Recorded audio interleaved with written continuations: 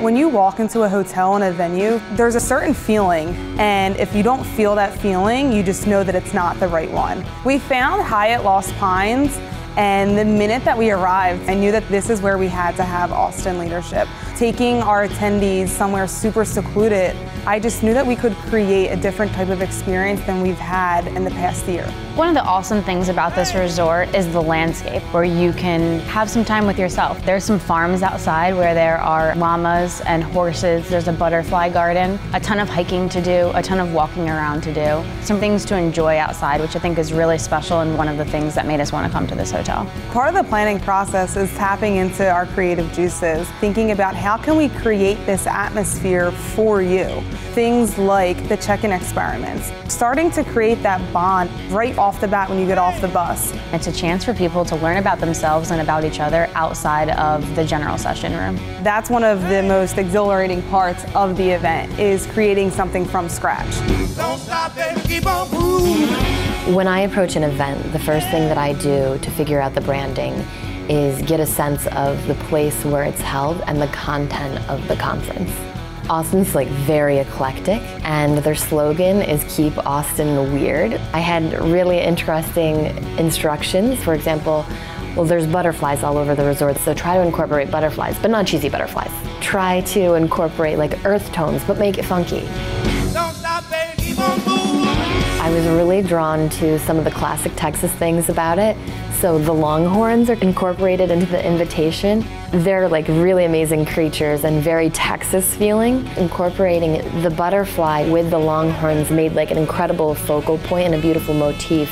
This third eye concept came to mind in the center of the butterfly, which in many cultures is representative of enlightenment. I think that the main thing of these conferences is to have these enlightened moments, knowing that if you get weird, you can then be more innovative and inspired in your job. Right now we're at the entrance of ballroom 1 to 3. This is where the actual stage will be created and will be built. Right now it's blank canvas. We are only loading in the risers. Behind it is where we'll bring out all the decor, all the AV. In less than 72 hours, this complete ballroom will be transformed with all the elements that we're bringing to be able to create the stage design. Being that this hotel is built over a 13-acre forest, when we walked in, the first thing we noticed is the butterflies in the ceiling and the butterfly wing pattern on the floor. That gave us the idea of bringing a little bit of the outdoor feeling into the ballroom. I think as the group has expanded and growing, we've decided to move into a tier seating. Guests are sitting in here for multiple hours, so we want to make sure that they're comfortable, making the room feel a little more intimate and being able to have a better conversation between the audience and the speaker. Seeing your dream come true, we worked on this for 3-4 months with marketing comp, with the set team, and see that come together in one unique setting. I think that's the most fulfilling feeling that we get when we walk into the room and it's set for the attendees.